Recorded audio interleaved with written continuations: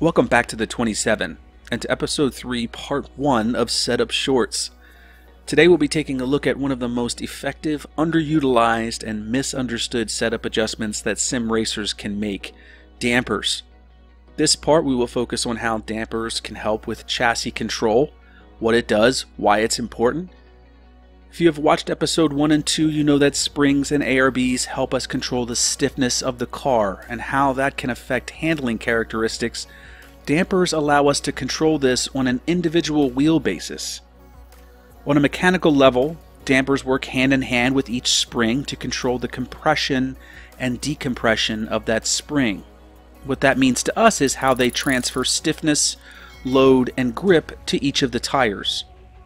One of the biggest obstacles to damper adjustments for new players and veterans alike is how overwhelming the setup screen itself can be, but it's less complicated than you think.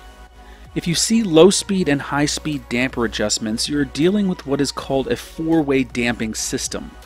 This allows us to control damping for not only the chassis of the car, low speed, but also how it handles high-speed damping, which is track bumps, rumble strips, and curbs. They are two different things entirely, and depending on what you're looking to do, you can disregard the rest. If you see a car that just has adjustments in the low-speed sections only, these are two-way dampers, or in other words, just dampers. They have to go somewhere on the screen, they just handle it all. So what do bump and rebound do exactly? Well, simply they manage the car when it's in what we call the transient state, when the weight of the car is shifting. This only happens when you're registering a wheel, throttle, or brake input. Think when you hit the brakes and turn in hard for a corner. This is transient. The chassis of the car is actively moving, it's actively shifting, from rear to the front, from one side to the other. Any other time, the car is in what's known as steady state. When your hands aren't moving that much, the throttle is on the floor, the weight is already shifted. Here the dampers are not active. Think of a long flowing corner where you've already hit the brakes and you've turned in, your foot is on the gas and the chassis is moving very little. That car is in steady state. Transient is important because it gets the car kick-started in the right ways without upsetting its overall balance. You've got your springs where you want them to be, your ARBs are balanced, and the car is rotating mid-corner how you like it, but you need a little extra oomph from the fronts on turn-in or a little less bite on the rears on exit. The dampers are where you will look. Let's start first with bump. The easiest way I can explain it is bump controls how the wheels compress and the traction of the tires when they are loading. Just like springs, the stiffer the bump on any of the wheels, the faster the load is transferred to that wheel, which creates reactiveness. On the front end, this means a nice initial response to your wheel inputs, but a tendency to understeer. To demonstrate this, we're at Kansai Circuit, this time in the ARC Camaro. On the left side of the screen we have increased the front bump stiffness, and on the right we have decreased it. Pay particular attention to how the car responds to wheel inputs in the trail braking zone and initial turn-in. Notice on the left how the car seems reluctant to initially turn, but once the car reaches mid-corner, due to the aggravated wheel inputs, the car gets out of shape. On the right, the car follows its front much more readily, however almost too much, as the car indeed wants to over-rotate too soon. Front bump will help you manage the car in the following ways. On initial braking and trail braking, a stiff front bump damper will have a tendency to lock up. Soft front bump dampers will be more grippy, perhaps too much, and the back end will want to step out. On initial turn-in, stiff front bump dampers will react quickly and tend to understeer into the corner. Soft front bump dampers will react more gradually, providing more grip, slower, and tend towards oversteer. If your car has not enough bite on braking and turn-in, or too much, adjusting the front bump dampers could be something you could try. With this next example, we are moving to the rear of the car. On the left we have increased the rear bump stiffness, and on the right we have softened them. Pay attention to how the car reacts to initial throttle inputs this time, mid-corner to exit. On the left, as soon as the throttle is engaged, you see a tendency for the car to instantly want to power slide. On the right, this power slide is much more subdued, in fact, mostly non-existent, and if it does, it's much more deliberate. Rear bump dampers will help you manage the car in the following ways. On initial throttle inputs, a stiff bump damper will react aggressively and snappy, leading to oversteer tendencies on exit. Soft bump dampers will react more smoothly and gradually with less snap. The power of the car is a big factor in this, and how aggressive you are on the throttle as well. Know thy car, know thyself. Softening the bump will not take away all instances of oversteer. What you're looking for is a less punishing reaction to the throttle, no more, no less. If your car reacts aggressively to initial throttle inputs, leading to snappy rear end behavior, or perhaps you want a little bit more, adjusting the rear bump dampers could be a setup adjustment you could try.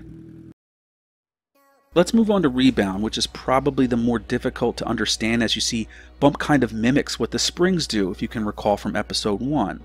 But Rebound is arguably more important to chassis control. Rebound controls how the tires decompress. They manage the weight of the car chassis when the car wants to unload. Think when you are braking heavily and the rear of the car seems like it wants to lift off the ground. The most fascinating and mind-bending thing about Rebound is when the tires are unloading, that weight doesn't disappear. It's shifting that load to the other wheels, which is where the cornering characteristics come from. We're back in the Formula Trainer Advanced this time. On the left side of the screen we have increased the rear rebound stiffness, and on the right we have decreased it. I'd like you to pay attention to corner entry and how the car responds when lifting off throttle. You heard me correctly, the rear rebound dampers control the cornering characteristics of the car on corner entry. On the left, the car is hyper-reactive to trail braking and wants to step out. Mid-corner, the car is rotating as the rear is sliding around the front. Contrast this with the car on the right. Entries are much more deliberate and stable. There is a throttle steer present, yes, but almost too little too late. Rear rebound dampers will help you manage the car in the following ways. On initial turn-in, corner entry, stiff rear rebound dampers transfer the load of the car to the front tires, which will lead to oversteer characteristics on entry. Softer rear rebound dampers will do the opposite. They will keep more load on the rear tires, which will lead to understeer characteristics on entry. When lifting off throttle and mid-corner, stiff rear rebound dampers will provide a throttle steer effect. The rear end of the car will have less grip compared to the front. Going too far may in fact lead to the dreaded liftoff oversteer, especially on cars with open differentials. Softer rear rebounds will lessen the throttle steer effect. On initial turn-in, if the car is not responding the way you like it, or it's responding too much, rear rebound damper adjustments could be in order. Keep in mind, this will also affect how the car responds to lifting off throttle. So for example, if the car is turning in nicely but wants to step out on you when you're coming off throttle mid-corner, I wouldn't go any further. In fact, you might want to soften the rear rebound dampers and try to find better turn-in in some other way. And this other way could be in the front of the car. On the left side of the screen, we have stiffened the front rebound dampers, and on the right, we have softened them. This one is a lot more subtle than the others. Notice how the car on the left responds to turn-in really well. It's not overreactive. It seems to be just right, but when back on power, the car starts understeering slightly. The car on the right is slightly more stable on entry, more controllable, but also follows its nose on corner exit a bit better. On the exit of the hairpin, though, you can see how the fronts have much more grip and the car gets out of shape. Front rebound dampers will help you manage the car in the following ways. On initial turn-in, corner entry, a stiff front rebound damper will transfer load from the inside wheel, increasing load on the outside wheel, which will provide more cornering and tendency to oversteer. Soft front rebound dampers will do the opposite. Because less load is being transferred to the outside tire will have less grip potential and tend to understeer. On corner exit, stiff front rebounds will transfer load to the rears of the tire, which will provide an understeer effect. Soft front rebound dampers will transfer less load to the rear, keeping more in the front, and provide more corner exit turning ability. So again, we're making trades here. If your car is turning in too aggressively and understeering on exit, softer front rebound dampers could be in order. Now for some very important notes and caveats. Everything I have described above is for a symmetrical build, and you would be correct if you notice that making symmetrical changes come with benefit in one area and a negative in another. We're making trades. For example, if you increase the front rebound stiffness on the car to help with corner entry, it might have a negative impact on corner exit, so it's important to isolate the more pressing needs and try to find solutions in other areas if you can. You may also have noticed that bump and rebound work in pairs and trios, transferring and taking on more load. When one or two tires are in the bump phase, others will be in rebound.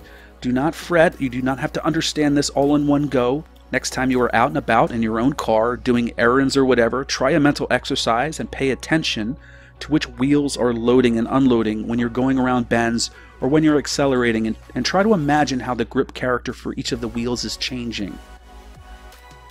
The beauty of the damper is you can adjust them asymmetrically though. This can help you protect individual tires at certain tracks. For example, Cascaval. The right front tire takes a beating, meaning it's understeering a lot. Dampers could be your solution for keeping the right front closer to the optimal temp window in an otherwise balanced car. You would do this by increasing the oversteer characteristics of the car on left-hand turns.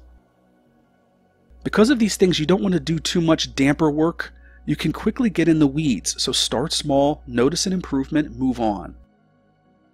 Because rebound is so important to chassis control, they are typically stiffer than the bump dampers by a few clicks. This is normal.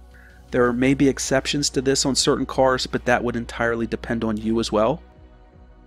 Rebound dampers are also vitally important the more aero a car has. Although stiff rebounds do have mechanical effects, the more aero a car has, the more important a stable aero platform becomes. Rebound provides this aero stability. By way of summation, I'm going to give you some recommendations on a situational basis with a prioritized list of adjustments. Keep in mind these are symmetrical as well.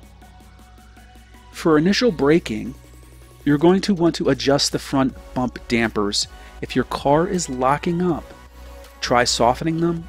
If you have a twitchy rear end on braking, try stiffening the front bump dampers. For trail braking and initial cornering, if your car has a tendency to oversteer, soften the rear rebound dampers and then stiffen the front bump dampers. The last thing I would do is soften the front rebound dampers, but be careful, this causes oversteer on exit. For understeer on trail braking and corner entry, stiffening the rear rebound dampers is the #1 choice here, then softening the front bump dampers. Finally, you could stiffen the front rebound dampers, but again, this causes understeer on exit. For mid-corner coming off throttle, you're going to want to adjust rear rebound dampers. If you'd like more throttle steer effect, you're going to want to stiffen them. If there's too much throttle steer or perhaps even lift off oversteer, you're going to want to soften them. Mid-corner, when you're applying the throttle, this is where you will adjust the rear bump dampers. Soften them if the car feels snappy, but otherwise keep them as stiff as possible. You don't want the car wobbling all over the place. On corner exit, if you're experiencing oversteer, the first thing you're going to want to try is stiffening the front rebound dampers. That's right, front. This will cause entry oversteer though. The next thing you would want to do is soften the rear bump dampers. For understeer, the opposite. Soften the front rebound dampers. Beware, this will cause entry understeer. But also you could try stiffening the rear bump dampers as well. After you have practiced with the above, you might want to experiment with asymmetrical damper packages. I do all the time. You simply take the principles I mentioned here and isolate in your mind which wheels are in the bump phase and which wheels are in rebound when they are turning left or right. So that's it, dampers. That's a pretty heavy subject, guys, and I'm proud of you for sticking with it. With part 2, we will be discussing traction a little bit more, but mostly it will be about what high-speed damping is. Believe me, it will be a lot less complicated than this one. Make sure to subscribe and hit the notification button if you'd like to be updated when these episodes come out. We're going to be covering everything setup-wise to help give you a better grasp of setups and car mechanics. In the meantime, thanks for watching and take care.